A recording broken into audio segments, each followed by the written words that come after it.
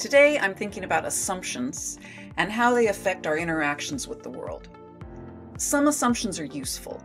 We arrive at some of our assumptions from experience, but other times, those assumptions end up doing us harm or cause friction in our relationships. Either we take things for granted or we fail to see how things have changed. I want to assume that my kettle will boil water for my tea. If that fails, I know something is wrong.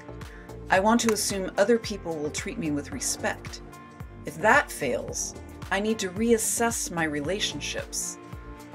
But I have patterns from childhood that trained me to assume the opposite. They trained me to assume people would not like me, that I would be punished if I didn't uphold some arbitrary standard of perfection. Those kinds of assumptions can be hard for us to break. There are other damaging assumptions too. We can look at a sliver of someone's life and project all manner of things onto them. This recently happened to me. On a new social media site, I shared what I thought was an excellent article about the writing business and writers' fears about navigating our current economic and global circumstances. Someone challenged the author's premise. I countered with the author's track record, some data from my own career, and the response?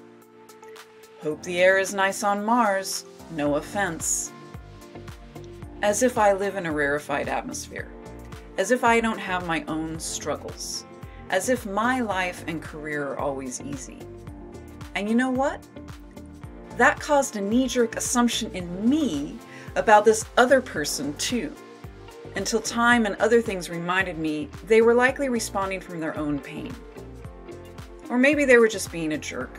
I can't know, and I won't know until I have more data.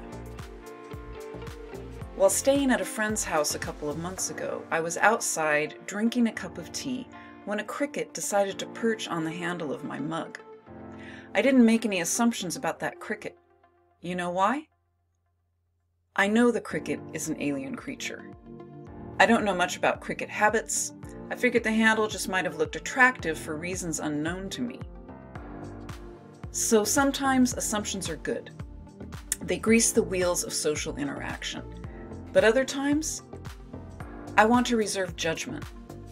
I want to act as if other people are crickets, doing their own thing for reasons I can't know until I ask. Wishing you well, and hoping you have someone who knows you well enough to know when to assume and when to ask more questions or just hold space.